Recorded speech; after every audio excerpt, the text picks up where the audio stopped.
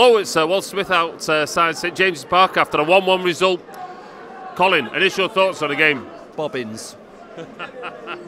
Plain simple, Bobbins. Awful performance. So I thought they were the better team and deserved something out of it. Our goal's offside, so we got away with that one. So we move on to Stoke Saturday, and then that Tim Pot UEFA competition thing that Ickle City are still in. So. Well, this is true. I was just thinking, do you think, where do you think the game was won and lost, though? Was it tactically, was it personnel? I wouldn't have played Delph in an attacking role. I would have moved Jaya up. Yeah. I would have placed Delph next to Fernando and had De Bruyne one side and Navas the other. So slight mistake there. Kolarov, I'm really struggling to get behind. I think that's a polite way of putting it. Oakley, she's back for future games. Zaba looks tired.